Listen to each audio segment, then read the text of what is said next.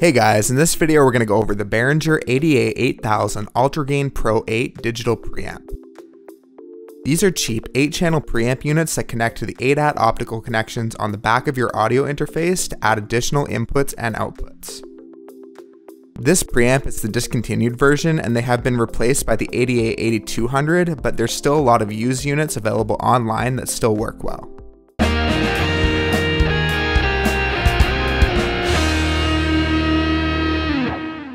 So first, let's talk about why you would want this type of preamp. For my audio interface, I'm using a Focusrite Scarlett 18i6. This interface has 2 preamps built in with 6-line inputs on the back. I could just add extra preamps to get those 6-line inputs on the back working, but that would cost quite a bit more than this unit did. By connecting this interface, I have 10 inputs with preamps and 6-line inputs. This is enough to mic up a full drum kit or record a band with separate vocal mics and using the Behringer 8-channel direct box to record instruments into the line inputs. To get this working, just connect the ADAT input on your audio interface to an optical cable. I just use a cheap cable for this and I've linked it in the video description below. Then connect the other end to the optical output on the ADA8000. Set the ADA8000 to master 44.1 kHz for the sample rate. This means that the Behringer unit will be controlling the clock for the Focusrite interface. We do it this way because this particular interface doesn't have an optical output, so I can't set the Behringer to use the Focusrite's clock. In some cases you can do that, and it might be a better option to choose that way. The next step changes depending on your interface. What we need to do is tell our audio interface to use the 44.1 kHz clock from the Behringer unit. Some audio interfaces will have a switch on the back, and others are done through software.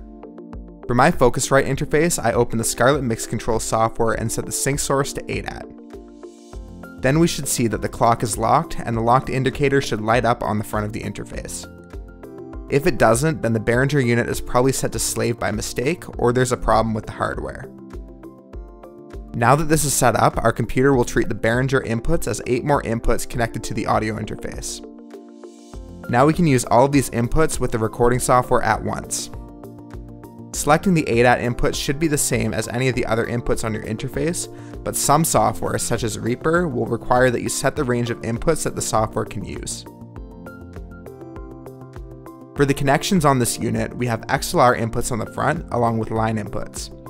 The XLR inputs are used for mic level signals. Line inputs should be used with other devices such as extra preamps or a direct box, but they're not for plugging in instrument level signals like a guitar. Each input has a control for the level and there's detents on the level knob. That way it can be set to the same place every time. This is good to get consistent levels, especially between stereo pairs of microphones, but prevents you from fine-tuning the level. There's also a signal level indicator and clipping indicator for each channel.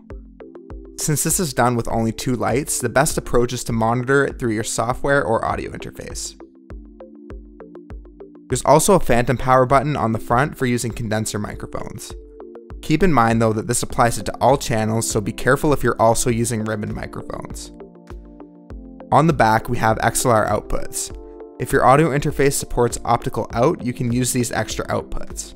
That way you can use hardware-based effects and loop them back into your recording software. In my case, my interface doesn't have this, but it's nice to have for future expansion. There's also a switch on the back to select clock source. We can set it to word clock and use that, optical input from an audio interface, or set it as the master clock at 44.1 or 48 kHz. Overall, the build quality of this preamp is pretty good. It feels solid and the connectors are nice, but the preamp level knobs seem fairly flimsy and might break off easily if not taken care of. Besides that, the sound quality is definitely usable.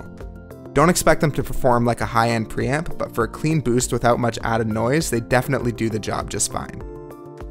If you're looking to expand your recording setup for more inputs, I would definitely recommend checking out the links in the description so you can pick up your own. Thanks for checking out this video on the Behringer ADA8000 Ultragain Pro Digital Preamp. If you found this review helpful, don't forget to give it a like and subscribe to the channel. You can also check out our social media links to stay up to date on all our new content.